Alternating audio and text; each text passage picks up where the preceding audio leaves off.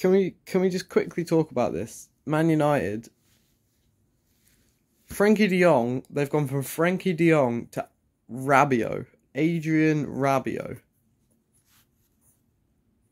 And they're trying to get Arnautovic as well. What the fuck is going on at that club? Like, out of all the options, Ruben Neves, fucking Yuri Tielemans, they go for Rabiot.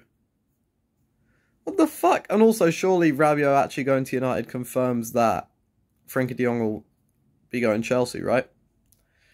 Because the Glazers have only bought one centre midfielder in about 6 years, so you think they're buying two in the same window? Surely not.